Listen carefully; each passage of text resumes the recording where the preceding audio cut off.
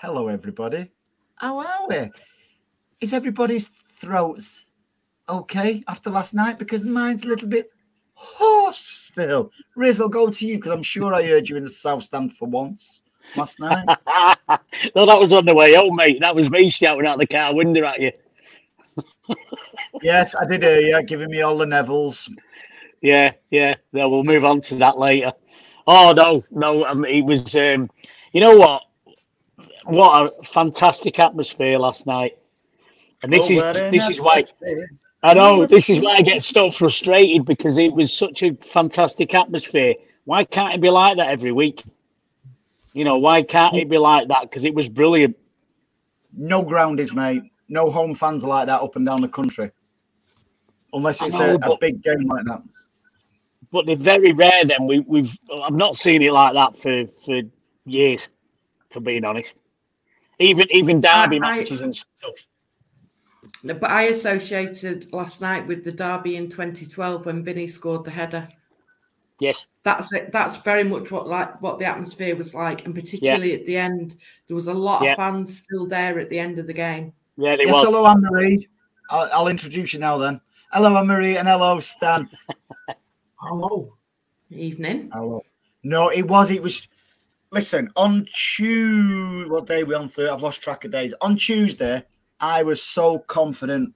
Horizontal was that laid back. I thought, it's not a problem, this. Yesterday, I woke up like a dog. I don't know. It was just weird all day. It was almost like I was possessed. I was that nervous. I was all right until I got in work and people started talking to me about the match. Then I started getting nervous, like on a derby day. You know, that kind of bit of dread came in, but then once I'd sank my second, third Jaeger bomb, I was all right. Yes, and I was fine. Last night you had a couple. I was fine up until I saw the team. I was a little bit worried with the Kanji playing left back, but I stand totally corrected on that. It was awesome money last night. No. Stand up. No, she might not have any pants on. Don't. Stand up. No. But you know something? And you can go back to the past couple of recordings we've done. Did I not say if Aki wouldn't have made it, I still wouldn't put Laporte there? You did.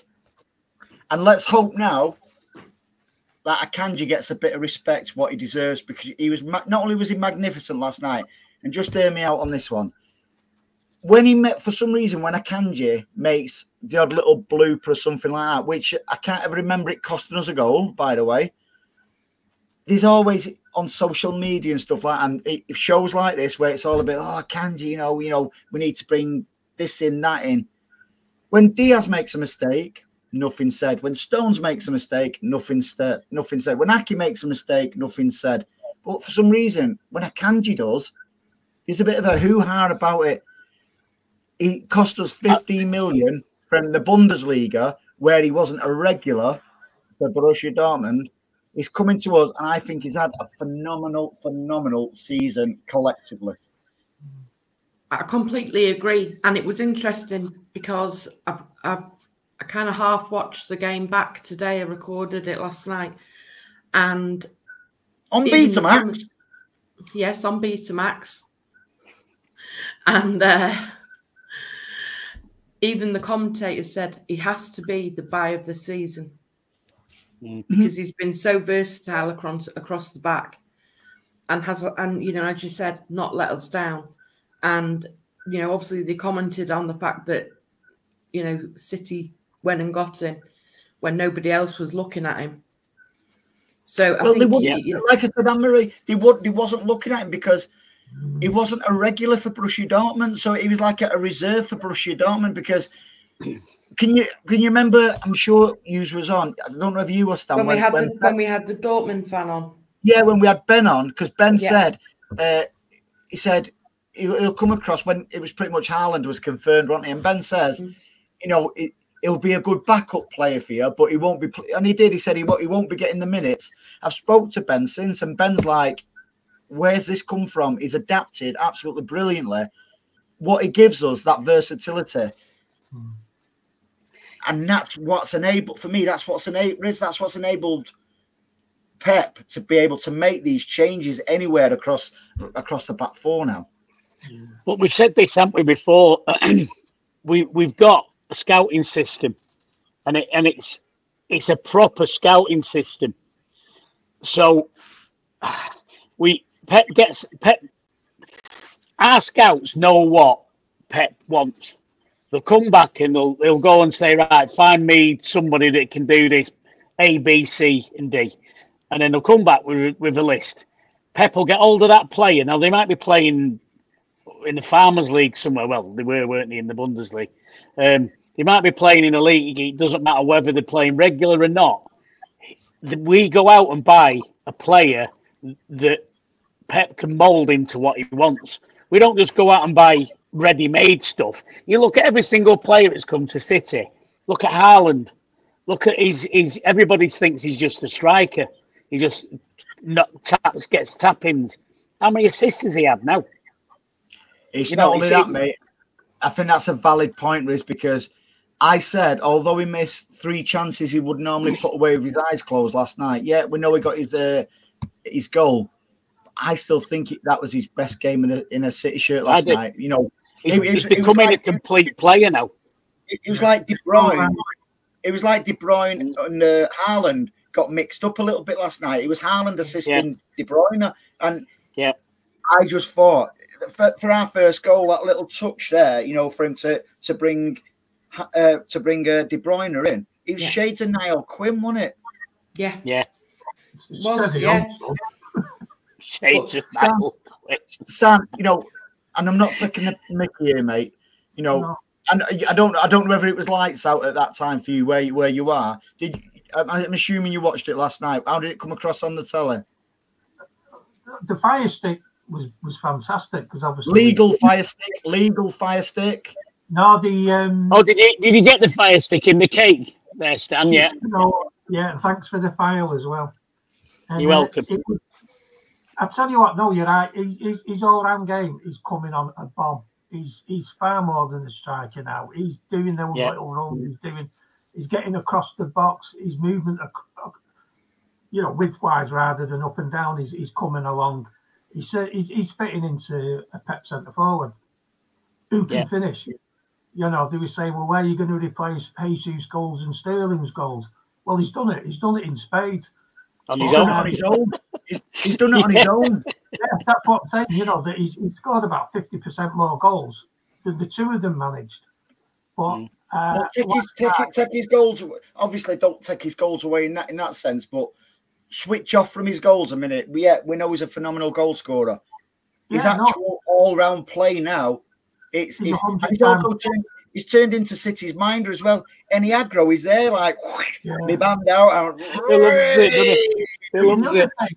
The other thing that I think's absolutely remarkable is that he's still not 23. You know, he'll start next season. When he starts next season, he'll still only be 23. How old's Jude Bellingham? 19. Are you sure? Yeah, he's always 19. You get that off FIFA. Even when he's 63, he'll be remembered for being 18. By the way, I actually know the date Jude is signing for us now. Go on. He's going to be signing, and this is hot off the press. He's going to be signing for us on the 32nd of April. Good lad. That'll be good then. Look forward to that. Are you having this one, John? You'll like this one. Sorry. John. Do you think he'll take the place of Haaland after watching that for the last 10 minutes? Well, say that again. It was beautiful, wasn't it, when he unleashed his mop? That Timothy, that ode to Timothy. Fantastic. Yeah. That's where John is tonight. He's washing Haaland's hair for him. He will be. Exactly, yeah. I tell you what, Bayern think they're great, you know, with that Lewandowski joke. But we've got Haaland, haven't we now? We can take the Germans on anything. Joke. Stan, can I ask you a question? You a question, Stan? No. Did you get locked up for them jokes? I've got out for them jokes. No, you need they let him out.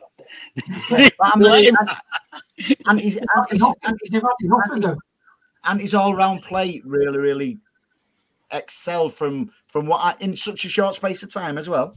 Yeah, it has, but I think you just honestly, I watched us last night, and men against boys, it doesn't even come close to it. If you were just judging the season on what we watched last night, how on earth are Arsenal where they are? Because they were, but it's not just bottled it. I've seen you look at the way Brentford came and played against us. Yes, admittedly, it was just before the World Cup, but they came and they had to get. No, it was Brentford. They beat us. I'm Brighton. I'm saying they're the best two teams I think we've had at the Etihad this season. Yeah, but they came and they had to go at us, and they're not in the position Arsenal were in. Arsenal needed to win last night, and they didn't. They didn't really threaten us at all. You know, it was. If I was an Arsenal fan, I'd have to say I'd be slightly disappointed. Well, not just slightly. I'd be very disappointed. I think we said this. We might have said it off air, or we said it on the podcast that, you know, I know I thought this, that if we beat them like we did last night, you know, if it was like, say we won and it was 1-0, is one thing, we get the points. But I think I'm going to use a technical term here that I learned when I was getting my FIFA badge. We dicked them last night. Foot on the throat. Yeah. And we absolutely destroyed them mentally. I looked at them players when they came over at the end, they were done. I watched them against, was it midweek they drew? I can't think of it. Yeah. And I looked at them, they're all sat on the pitch. They looked like they'd lost the Champions League final. The body language. And the body language last night was shoulders down, heads down, everything.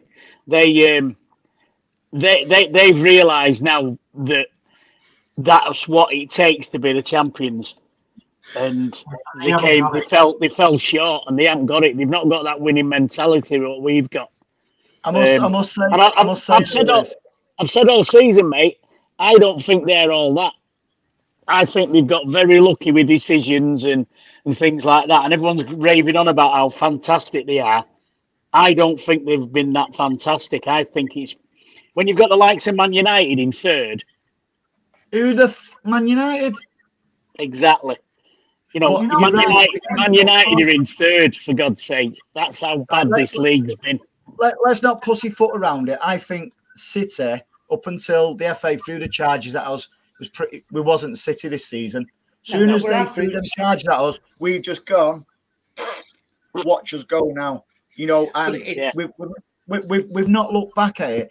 But going back to Arsenal versus Southampton, yeah, they were. I think before that match, we'd have all gone 3 points Arsenal, 3 points Arsenal. In the end, yeah, Arsenal could have won, you know, with all the extra minutes what the referee put on. But at the end, it was like they was on the knees, they was sat on the ground. They was demoralised after the Southampton draw.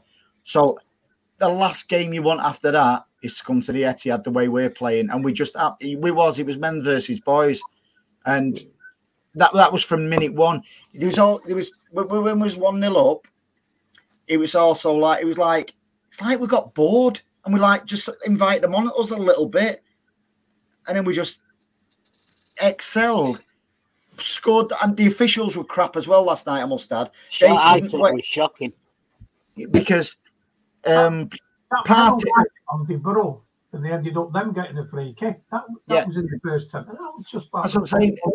Thomas Partey should have had five yellow cards last night. The official couldn't wait to put his flag up for John Stones. Couldn't wait. I think he actually put his flag up before the free kick was took. He was that eager with it. Yes, he went to VAR and the correct decision there. But you're right, Stan. That was a penalty. I've looked at that a few times and I thought, right, let us try and think why it's not been given. I couldn't find one. I'll tell you exactly why. Because when you watch it, I think it was Partey, I think, wasn't it? got his foot in between, and Kevin, while he was trying to, I don't know, he was going to take a shot or get the ball, he actually kicks Partey. But before I thought he stumped it. I thought he kicked the grass, like stumped his toe in the grass, and that's what made him flick over. But I still think it was a penalty. No, what you've said's right there, Lambert, 100% correct. But the problem is, they should have looked at that and then said, right, has Partey gone for the ball? No, he hasn't. He was nowhere near the ball. No, that's true. Would Kevin have kicked him in the back of the leg if he hadn't have done that to stop him? Potentially causing an injury to himself as well, I must add, with De Bruyne. Yeah. Partey went right across him. He knew what he was doing, Partey. Yeah, he took him out from the side rather than the back. Took him out from Partey? From the back, he'd have been straight off. But it's just a little, because it's on the angle, that stops him from getting sent off. The fact that it was a penalty, I don't know where they got that out. I don't know where they got the... Honestly, I feel like Paul Mason here. Did anybody think that we even got out of third gear last night? I don't. We just destroyed. We had plenty of gears to go up there last night as well. You know what? Last night. Talking of Partey, and people have been saying he's a great defensive midfield, and we were talking about MV boys before, Anne-Marie, that he's not a patch on Rodri. No, he's not a patch on Phillips. Foster Phillips. I just thought, they thought that he's in some way fit to be on the same field as Rodri. Did anybody think last night as well? Yeah, we've gone on about Akanji and stuff like that. I just thought Rodri was just pretty much. Yeah, exactly. He's just like nothing fazed him last night. I thought, and I know every single one of them players was amazing last night, including Edison. I must add, he was taking the piss out of yeah. So, but I thought Grealish was very, very mature in his performance last night as well. I thought as well, Mahrez, when he come on, the ball retention from Mahrez was superb. Foden exceptional. Foden when he came on to set set up Haaland. Foden was really good as well. What was all his most difficult chance of the night? That as well. What was all that about at the end with that sunbed kid? Ben White. White did something. He did something to Foden. Foden I think reacted. it was from what I've heard is at the end. I don't know if it was a Zinchenko. It might have been Zinchenko who Foden just walked across, and I think Ben White said something to him, "Good match" or something, something like that. And I don't know if Foden deliberately ignored him or he just genuinely didn't. Because don't forget, the atmosphere even at that point was mad. Went across, and Ben White just sort of like grabbed him, and then you had the. It was like it was in slow motion. It was like Pamela Anderson running to rescue him, wasn't it, in Baywatch with the blonde locks. What is his face there? When a flashback. Yeah, he's dreaming of the long locks and somebody running at him. I just listen. It's always been said that key word about City together. That's not more evident than what we're actually seeing at the minute, and that's fans, players, backroom staff alike. Everybody is one at the moment. Honestly, the best thing that happened to us was getting charged by the Premier League. Yeah. I think the physicality, Andy, has come as well because the team now is huge. All those defenders are 6 foot plus. Stones is 6 foot plus in the middle. Rodri's 6 foot. So you've got 5 defenders out who are all 6 foot. Haaland's 6'4". We've got a huge team there now. We've still got the odd midget here and there that they weave the magic. But nothing wrong with midgets, especially when they're in a suitcase. I tell you what, you don't make diamonds as big as bricks, do you? So obviously we're having a sort of like a shorter podcast tonight. That at the bottom of scrolling across for those where it'll go out onto Spotify who won't know, they'll be thinking, well, tell us what it is. Is the title done? I'm saying yes. I'm saying the title's done now. Come on, commit yourself. Yeah. It's funny, Mr. Data was massively confident that we would batter them till about half an hour before kick-off, and then think, I don't like sitting here being this confident. Something's wrong. No. And then I started to get a bit nervy, and it was like, that'll do me now. I'm happy now. I can be miserable. And I think it's not like you that. No.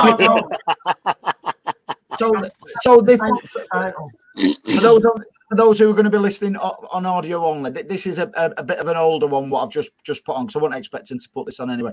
So we're just looking at the fixture there, Arsenal versus City's running. So Arsenal's have already drew against Southampton, what we can see on the screen there.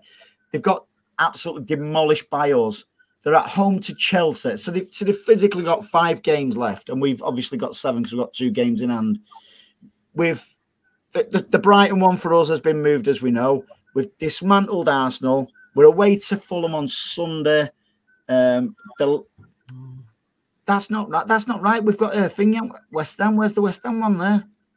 No, there's a couple. It's not on there. We've got West Ham Wednesday, and the Leeds game's been moved to the Saturday at 3 o'clock. Right. So apologies those who are watching visually. We've been hacked. Somebody's hacked us. Yeah. But the thing is there. Jürgen, are you there, Jürgen? Has it been hacked? So you can come out now, son. We've caught you. This sounds this might come across as arrogant and stuff. For anybody's I've still got a rat in the roof in me pub here, you know. But that's by the by. Is it arrogant for me to say that I can't see us dropping? Well, we can afford to drop 3 points somewhere and still be in a great chance of winning the league. I can't see. Touch wood, I can't see us dropping a point in them fixtures. I was going to say the big danger one is Everton between in the middle of the 2 Real games, and because we've won that last night, we can afford a defeat and still go past them, Arsenal. So that's being mega confident and mega. What was it you were saying then, Andy, about is the title done? We can now afford to lose a game. And I think if he's going to make a rotation to rest players, it will be that Everton game between the 2 Real. Obviously, depending on what happens in the first leg. Anne-Marie, I just think it's done now. Are you committing yourself to that? I am, yeah. You love agreeing with me, don't you? No, it's nothing to do with agreeing with you. No, you say no now. You love agreeing with me, don't you? No. No. Disagree with me then. But it is. I think the title is done. I just can't do it. It's not in your nature, is it? I don't know. I'm too old. If it was a 30-year-old City fan now, I'd be it's done. But I just can't. You are a 30-stone City fan. Hey! Is that what you said? Sorry. No, I didn't. You need to get the fat out of your ear. Get that wax out. I'm sort of. I want to say, I know. I want to say it's done, and the way we performed last night, and the way we've hit this patch, this purple patch. Right, forget the City ones there, Riz. Forget the City ones there. Go through. I'll let you go through there.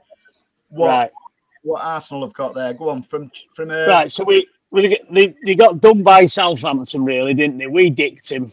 Chelsea at some point have got to win one, or because they can't be this bad. They're going to get relegated, aren't they? Newcastle, I think they'll get beat by Newcastle. Brighton, I think Brighton could do them. Notts Forest, I think they'll beat them, and Wolves, they'll beat them. So potentially, I reckon they could drop 4 points. I reckon they could drop 6 points there. I can't. Yeah. God forbid, I can't see us dropping 6 points. No, I can't. We might get a couple of draws along the way and stuff like that, but predominantly now we're that machine. We're that machine now. What's geared up? Arsenal's asses. Well, teams are terrified of us now, aren't they? Mm. Teams are terrified. Teams who are playing us now are looking at them and thinking. They're looking at us. They're doing exactly what we've just done with their fixture list and going, No, Man City, no, we'll get Dick there. Or something, no. They're doing the same. So I don't think there's any team that we're going to play who are confident they're going to get a draw or beat us. We've got that fear factor back on Marie, haven't we? We certainly do. We certainly do. And we've just... It's like the well-oiled machine. It's like we know when we have to hit form, and we've done it again this season. You know, and even the Madrid games I don't fear them now. No, I think we'll beat them home and away. I really do. There's something about us at the moment, isn't there? I mean, I looked there. I watched that last night. Experienced that last night, and every single thing about our club last night was better than Arsenal. The fans were better. The team selection was better. The tactics were better. The pies. Everything was, the pie. Well, the lager and the Jaeger bombs were better than the latte.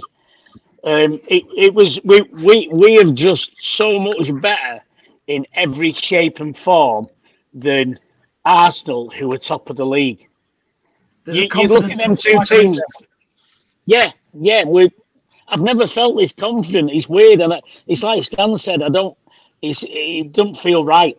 There's something wrong. Listen, I feel wrong feeling this right, if that makes sense. Yeah, no, I totally get what you mean, Stan. It's like under Pep, we've had brilliant sides, including really phenomenal attacking sides. We've changed our style of play because everybody rocks up with 10 behind the ball now, pretty much against us. Yeah. But we're still getting the goals, if not more. Yeah. Our style's changed. Yeah. But now we strike, instead of us just battering people, bang, bang, bang, we're almost strangling them before we score. And with Riz, with the way Riz is feeling, it just feel unbeatable. Okay, we might go away to Fulham and we'll get smashed because we're talking like this now. But at this moment in time, as this goes out, it's just weird. It's a weird feeling under Pep. And I'll tell you something else as well last night. Did you see when De Bruyne scored his first goal as well? Pep celebrated, turned round and started roasting Ederson because Ederson did a For me, that is right, dickhead. Don't be doing that again. And it's just like, and I think that for that to happen, the focus, what's there. It's not as good as us trying to focus on Stan there, but you know what I mean, don't you? Yeah. Yes. Keep still. I'm like that. I can't help it. He's actually scaring me. That like haze around him, and we keep coming in and going out again. It's kind of like it's like Salem's Lot or something. Especially the way his head keeps coming off. His head. So yeah, I just listen. We've got. Sorry, Anne-Marie. I mean, the thing is, we can add that to it because we do have the physicality now to do it. Yeah. You know, we're a very, very good team. Unbelievably technical, unbelievable tactically sound and everything, but we've now got the physicality to go with it that we've not had in the last few years, and we can start bullying teams. That's why it looks like we're bullying them, because we are. We are, yeah. So on Sunday, Anne-Marie, we're away to Fulham. So if it goes right there, we could be finding ourselves a point ahead with a game in hand on Sunday. If touch wood. We could indeed. I mean, it'll depend on. Obviously, I'm not sure what time Arsenal are playing. Tuesday. Tuesday, yeah. They play Tuesday. No, they don't. They play the 29th. No, they played the next game's Tuesday. I'm sure it is against the. Yeah, it is. There was a big uproar over it. How they got so much of a rest, weren't they? Yeah. Oh, I think you're right, because it was something to do with the police, wasn't it? That's right. Yeah. Have they reformed then? I thought half of them were dead. Yeah, apparently Sting couldn't make the game or something. I don't know. That's a taste, that, isn't it? Yeah, he had a bit of ring sting, didn't he? Whoa! You always get one what brings the show down, don't we? And it's always Anne-Marie. I'll set them up, Anne-Marie. You knock him in. Sorry, we had young Laura on Sunday talking about Pornhub. We got you now talking about what's going on here. Well, I don't know. It's the company I'm keeping, I think. We need to change it. Speaking I think of John's which, rubbing off on you. I walked Stan's past rubbing Hong off on Kong you. Chippy. I walked past Hong Kong Chippy last night looking to rob a chip off the two of you, but no sign of you. Hey, guess where I was last night?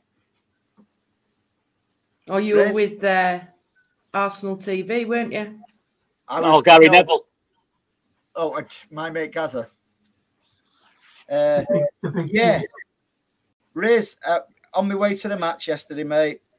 Where is it? I took this just for you. Well, I forgot to send I'll tell you what, while you're finding it, I'll tell you why I wasn't at Hong Kong Chippy.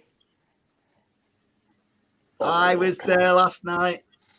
Lou McCartney's Chippy. Lou Catani. I wasn't there last night. You know why? Because we got in the ground early. And I told the lads we're getting early because Anne-Marie was kicking off and I got told off. So we got in early and look at the atmosphere we created. It was beautiful. Oh, what an atmosphere. Stop saying that. It just brings me out into Dan. I've got my maracas out now. Whoa. What about that? Bloody hell. No, my maracas. Yeah. I'm in prison because of that. Laura and the blue balls and everything else. Yeah, but you've got your maracas out with a chippy. That's not the right thing to do. All right, because Stan's got his maracas out and his soap on a string. But that's good thing. Talking a ring sting. He's got an ass like a Japanese flag, but that's another story. I actually was there to welcome the coach yesterday as well. That must be a first for you as well. No, Anne-Marie. What, that's what Arteta? Is he that abused Arteta? When there's not his Miguel. No, Anne-Marie, and that's what was going on about on Tuesday. I was horizontal. I was that laid back. Yesterday, I could not rest at all. I had to get near the ground early. It was just bizarre. I didn't get that early. Get to the ground that early for title-winning games or anything like that. Yesterday, you could just feel it was a huge game, and I think the crowd was absolutely magnificent. I know we said it early on, but the crowd was absolutely magnificent yesterday, and I think that was the old cliche of that 12th man. Yeah, I like them big flags and all. They were good, weren't they? Brilliant. It was good to see the 1894 back last night as well, enforcing, putting stuff like that there. Is that what they put up? Was that the 1894 that did that, or was that the club? Or that was the club, but they were sort of like I know they was trying to organise stuff for when the coach arrived and stuff like that yesterday. And with all that blue smoke as well. I walked away, I was like a bleeding Smurf, all the smoke all over me. I knew I should have had a shave. It was all honestly, I was like Grandad Smurf with blue balls.